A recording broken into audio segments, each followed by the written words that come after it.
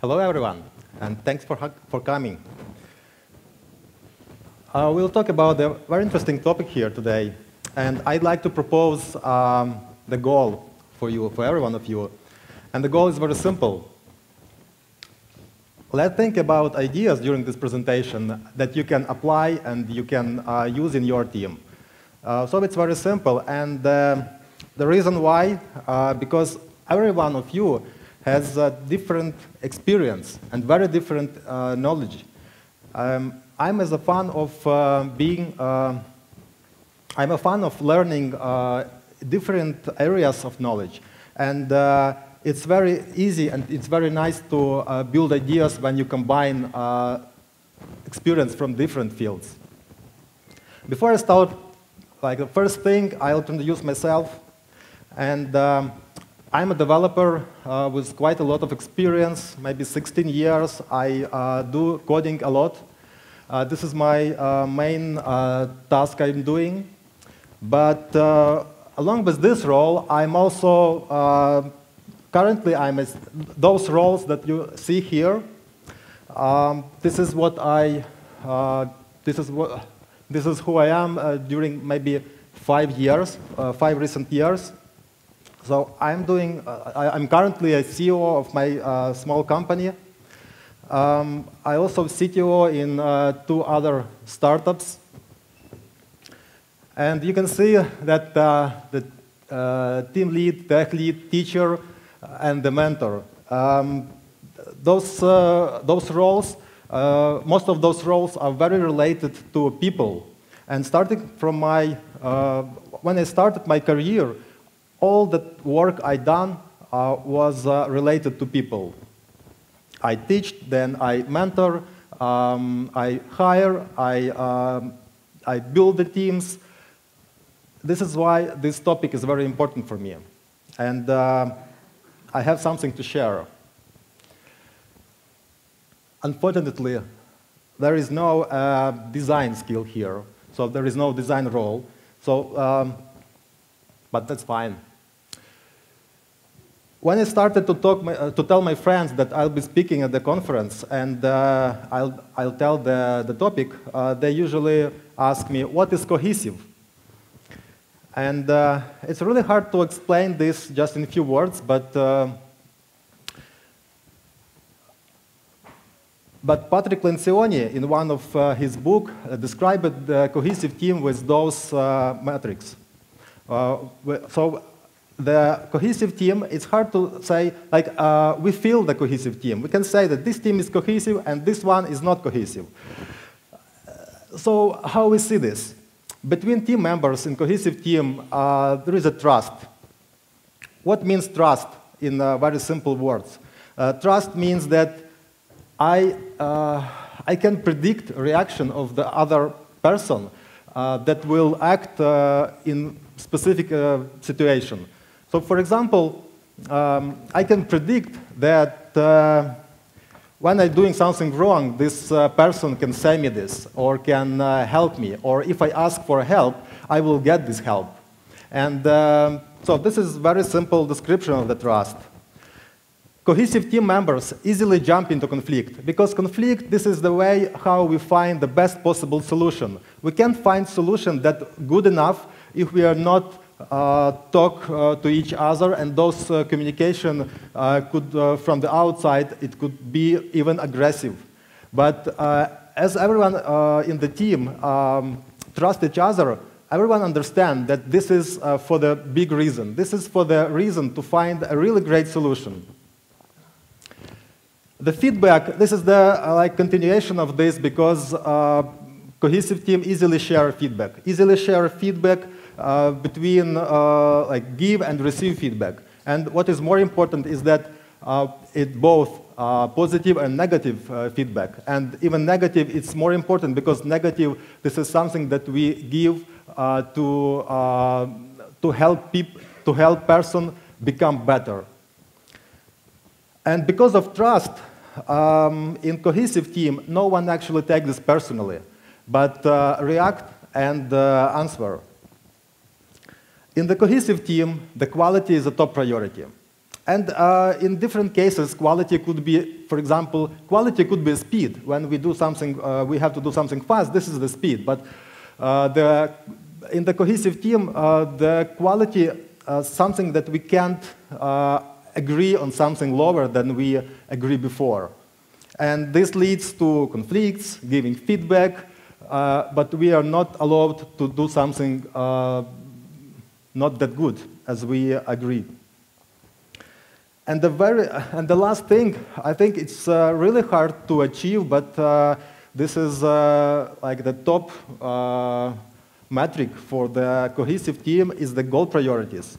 And by goal priorities, I mean here setting a team goal upfront your personal goals. So we have those goals, the team goal more important. And what is the social technology then? So this is the next question before we start to see it in action and how to build it. In very simple words, social technology, this is the process. This is the process of building those metrics, building those factors described here. In general, it's building a trust between team members. And before we start with the actual story, another word we will talk about, this is the energy. Because I will mean energy in this specific meaning, this is the combination of the emotion and focus. Because focus, this is something that we control. And by controlling focus, we spend energy, and it's very energy kind of not efficient, because every one of you can imagine how it's hard to keep focus in one thing for a long period of time. And emotion, this is something that fills us with energy. And so the idea is, if we can combine generating emotion with focus, this will bring us, this will generate energy. And then with social technology, we will align this energy with the team goal. Now the story, how social technology could work. Imagine a group of people, and yes, this is a group of people in the room or in the office, and in one specific moment, team lead says, we have a goal, and it looks like this. He said that this is what we have to do, this is the benefits, this is what we have to achieve, and the benefits we will receive from this, and this is cool. He stand and describe this as a new thing.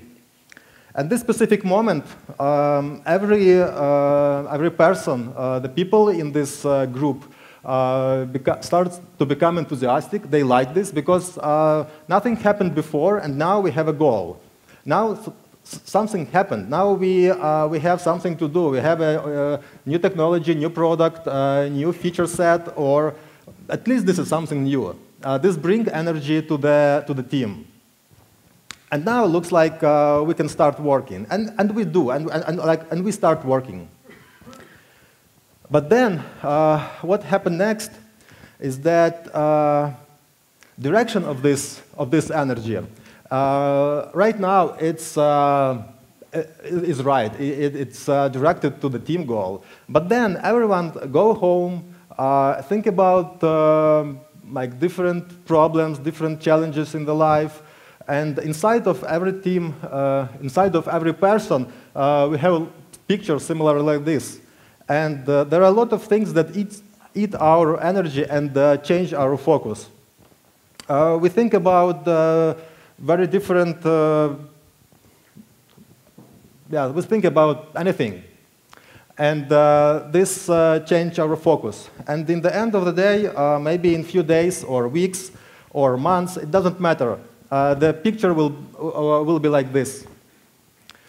And this situation is still good, because as you can see, no one worked in the opposite direction. They all working and thinking about the proposed goal. But if you are a physicist, you can calculate the vectors here, and it's much less than was initial state, this. But again, I mentioned in the first slide of this story is that this is a group of people, and what we want to do is we want to make the team. And the team, this is something this is the next level of building system. Because to build a system, for example, a very good could be example with models and relationships. If we have models, this is just the models and classes. But then when we build relations, how it depends, like one-to-many, many-to-many, having those connections, we actually have a logic. And the logic, this is something that we have on top of those elements. And this is what we want to achieve with the team. We have elements, but then we want to connect them so that it's become a really team, and we can have empowering each other.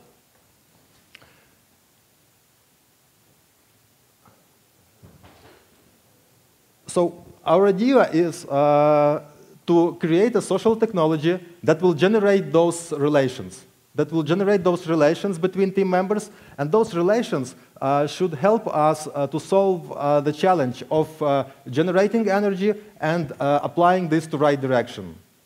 So our final picture will look similar to this. Those green lines, this is a connection between team members that actually make the group of people a team. And what it is, so this is the trust. This is the trust between team members. And at this specific moment, when we have this, the group becomes team. But the challenge with this is that even if we have it, even if we build it, with time, it's going down. And the quality of this energy drops. So this is why we have to build a technology that keep this structure in the time. And now I'll try to give some examples and tips on how to build a social technology that helps to work in the time. First of all, it should be emotional and honest. Because we can't generate emotions without honesty, and emotions, this is our bridge to like deeper motivations that we have inside every team member, and this is the source of energy. It's really hard to do this with developers, but there are ways, of course, and even small steps that we can do will help a lot. The second tip and the second step that we have to do, it's the process should encourage communication in very different ways. We can encourage communication building, for example, let's say we have daily stand-ups. This is the social technology that actually encourage communication because we have to talk on the daily stand-ups. And the good thing is that likes will work too. By this, I mean communication between team members can be built like giving some like to the progress, for example, to commit or to building to new feature deployed, or anything that we can programmatically build. All those communication will work too.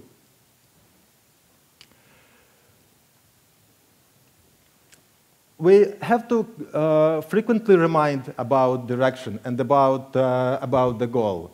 So this is the third point in the building this technology. That it should be a process that reminds every team member about the team goal. We have to help the team to keep the pace. And the lead by example. That's definitely every social technology should come from the leader. There is no way that someone inside the team can build technology and can implement some process that that work for a long period of time. We will not do something that leader will not. Another thing, when we want to apply the technology, we have to have organizational resource. The thing is, organizational resource means that someone have to do those steps. Someone have to organize the process. Someone have to organize the process of communication, of building those periodic events, keep everything aligned with the process. And as a process, it requires also 3 roles. The enthusiast, who will love the process and who want to implement this, and he live with this. And the manager who actually plan the events, who very precisely plan events, teach team members about the process, and keep everything going. And the godfather, the someone, if something is going wrong, he can come and say, that should be this way. And the thing is, it's not possible to combine all those 3 roles in one person. Maybe 2, but not 3. So for installing or applying the social technology process in our team, we have to have at least 2 people who will do this.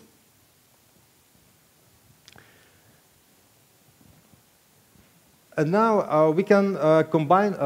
We can compare 2 things. Sometimes when we want to change or improve the atmosphere inside the team, we use budget to buy things. But it's more important. But things can fix a situation maybe for 1 or 2 days. And the key idea is that we have to have a process, and we have to have the process that generates energy and align this energy with the team goals. Let's talk now about examples. And those examples are, you all might, aware about those examples, but try to think about those examples as a social technology and the goals that we want to achieve. So we want to achieve frequent communication that bring trust, that generate trust inside the team, and make a team from the group of people. And interesting, as I mentioned before, I do a lot of coding, and now I code our internal tool that we have in the company. And we recently built a goal management system. Very easy, but the thing is, communication that is appearing here is that we have updates from every team member. When someone finishes goal or writing an update on the goal, it goes to everyone, and everyone sees this progress. And everyone can like or just can like this progress. And this communication and this process bring very good, very interesting conversation inside the team. Someone just come and ask how that course was for you. Is it was interesting, or what you learned from it? Another thing that we also checked, and this is from our experience, we did personality and the skill profiles. The personality profiles, it was very fun. Again, we added this to profiles of our developers. And again, this was something that lasted maybe for 1 week. If you know, that's a Myers-Briggs personality test. Everyone took this test, and we put in our profiles who is like the personality of every team member. And now everyone can go and see what's the strong points and the weak points of this person. And now it's even more clear to understand why this person is acting this way.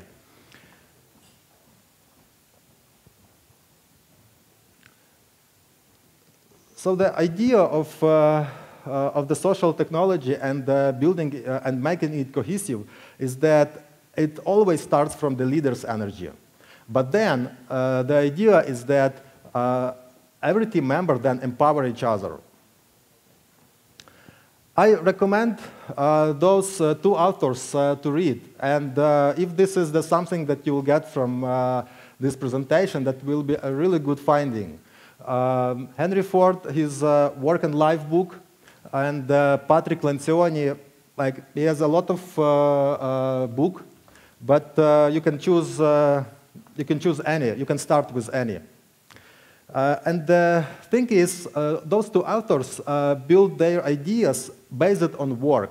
Like everything, like ideas they propose to build a cohesive team and to build a good atmosphere on work inside the team is based, and those ideas are based on the work process, not on something outside of the work, but on the work, on job, on those tasks that we are doing. But they provide some good ideas and good thinking about the ways we're doing this.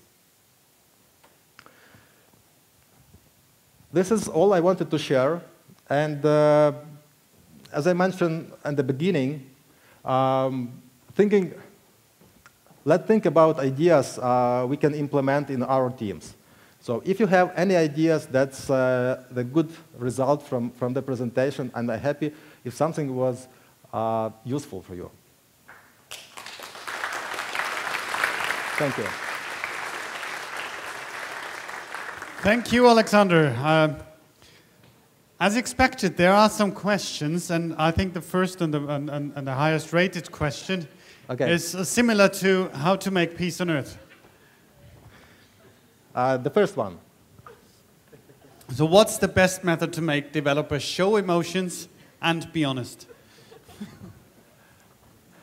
To show emotions, we have to talk, of course.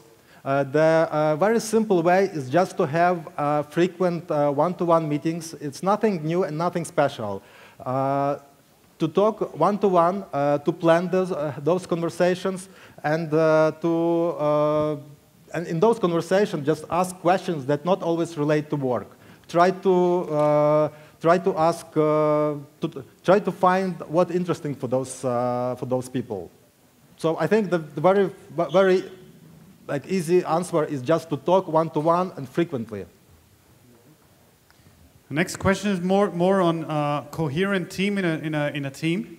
So if people grow up together, understand them very well, a subculture in a subculture, how do you integrate them and how do you break up this special part?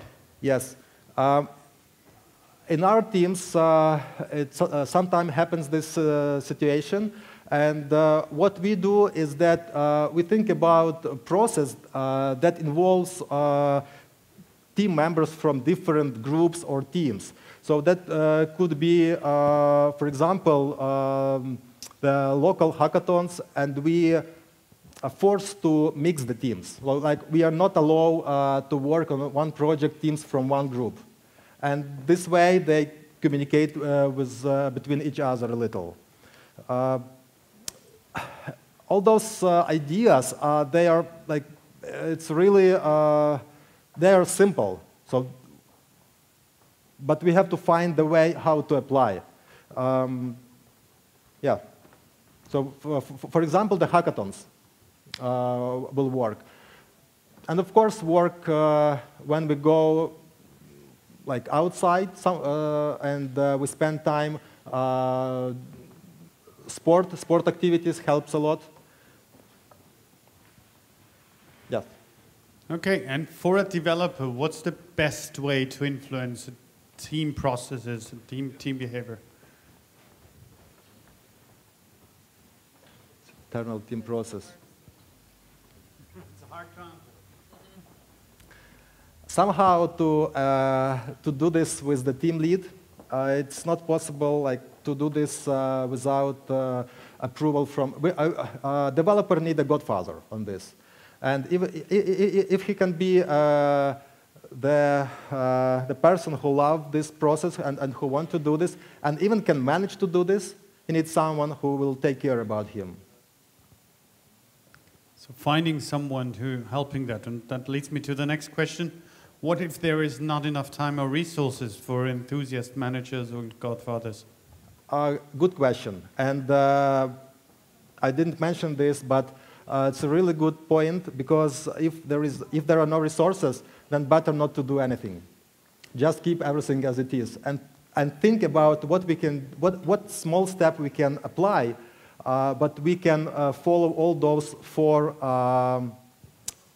steps. So it's frequent, it's emotional, because if we don't have resources, how it will then end up is that this will be like this. Oh, okay, this will be absolutely the same as I show on the slides. So we say, this is our process, this is how what we will do, but then we don't have resources, and it just goes down. There is no energy to drive this. So it's better just not to start and think about something, very small steps, really very, very small steps that we can do.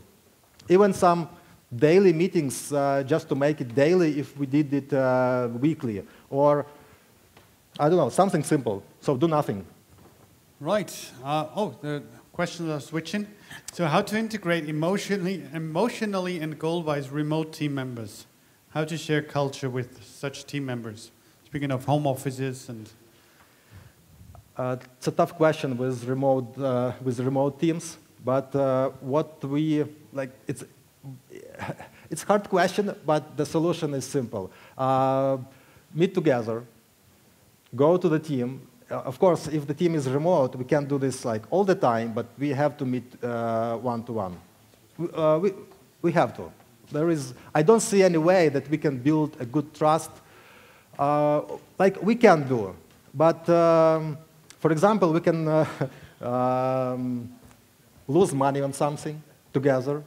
So we have to do some emotional thing. For example, we invest, I don't know, in Bitcoin, and then we lose money. And then with this remote team, we feel together well. We feel well because something emotional combines us. But you have to think about the ideas how to do this. The idea is to have emotions, but it's much more easier when we meet. Exactly. Speaking of we, so how big is the optimal team size? Is there a clear figure, or? I don't know. I feel it's 5. 5 individuals. 5 the individuals. Optimal team size. Yes. All right. That's a good number. It's also good for your career. So the smaller the team size, the better for your career. And the next question is, how do you identify strengths and weaknesses of a team member? Because I'm doing a lot of hiring and interviews, you just feel this. You ask questions. You see how a person answering. And a lot of time I'm giving a chances. So I see potential in the person.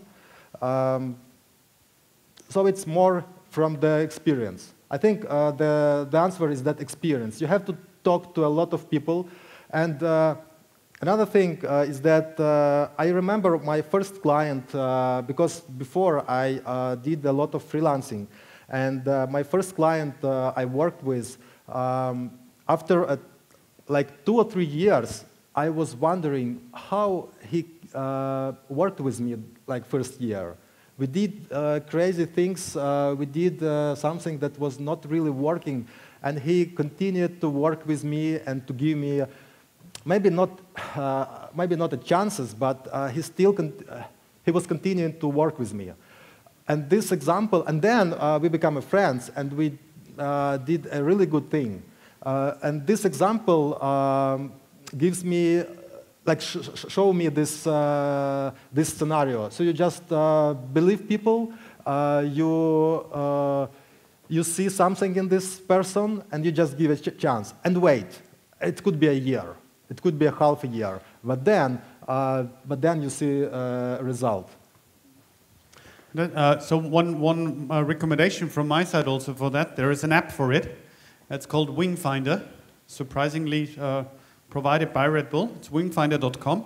You can find your strength. What am I good at and what not? So that's something we use internally and for our athletes, and you can use it too. And it's all private and secure. No worries on that. Okay. It really helps to identify your own strength and the strength of the team members in the direct reports. It's rather easy to do and handle. Right. How do we enable diverse teams to make the best use of our people's strength? Diverse teams to make best use of people's Maybe that was too aggressive. One person directs in a way too aggressive for another. Yeah, sometimes this happens. And sometimes you have to be a godfather too in those situations. Sometimes, because if there is a trust between those team members, we have to start with trust. If we start building it, they can agree. So it could be aggressive, but then they can agree on something and like solve those situations. But if not, you have to do something with this. It depends. If it couldn't be solved, if this is really aggressive and without respect to other team members, then you fire. But this is the final step. Before, of course, you have to try to build the trust, and then those team members have to find the solution. Even if they will do the conflicts and that looks like really aggressive, and that's fine. Aggressive, this is also a source of energy. Yeah, I think as with all diversity, accept it, live with it, but don't fight against it. Yes. All right, Oleksandr, thank you. Thank you a lot. Thank you.